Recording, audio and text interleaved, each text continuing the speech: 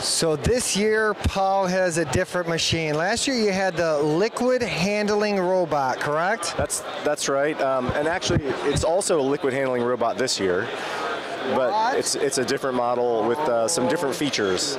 If you want to see what he's got, make sure you watch the rest of this video. Stay tuned.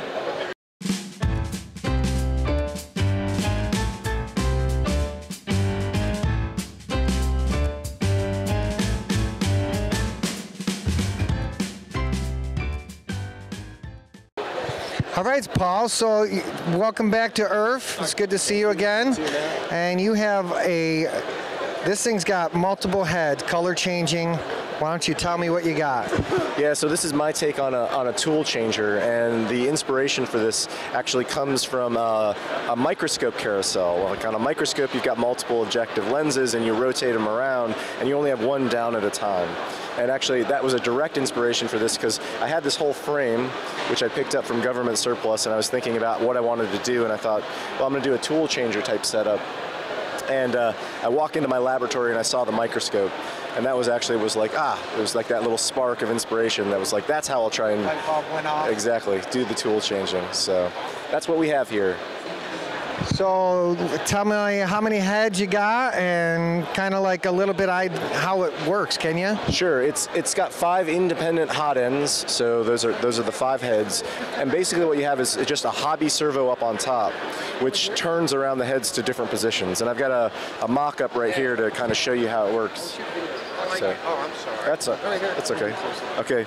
Yeah. So it uses a detent system, and you rotate around, and so the hobby servo just has to get it close to the position it needs to be to lock that head into place. So it's a fairly robust system. You know, it does have some limitations, but it works relatively nicely for, you know, the type of prints that I'm trying to do on this. And what are you running as far as motherboard and stuff like that? Yeah, so it's got a couple of other interesting features in that regard. So it's running Marlin on a stock Ramps 1.4 board, but if you look, the X and Y axes on this are actually closed loop DC servo motors, similar to the machine that I had last year. So in effect, you know, it's a closed loop system, so there has to be some peripherals for that. So you've got some additional Arduinos to read the encoders and do the closed loop type system. And then because the Ramps 1.4 board doesn't have enough analog inputs for all of the hot ends, there's an additional board up on top that reads all the thermistors, controls all the fans, all those things. So it's sort of a distributed system in this setup.